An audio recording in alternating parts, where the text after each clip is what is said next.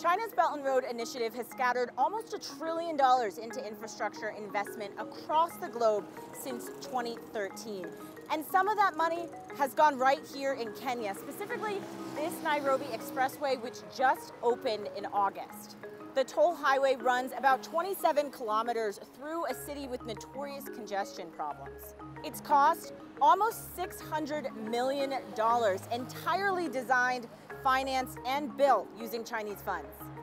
But the bigger project is the railway. The standard gauge railway runs more than 350 miles from the capital of Nairobi to the key port town of Mombasa, funded by a $5 billion loan from Export-Import Bank of China.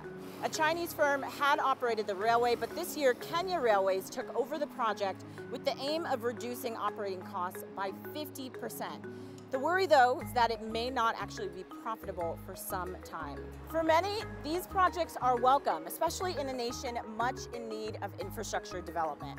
There's been great progress on road infrastructure across East Africa, and that's making it easier for us. It's making it cheaper for us, or more cost efficient, to deliver our brands across the patch. So I would say the transformation we are seeing on road infrastructure is good for business. And money from China has flowed freely across the continent with fewer strings attached than funds from the West. But the financial terms of those deals remain a secret. China is Kenya's biggest trading partner, 3 times as big as the US.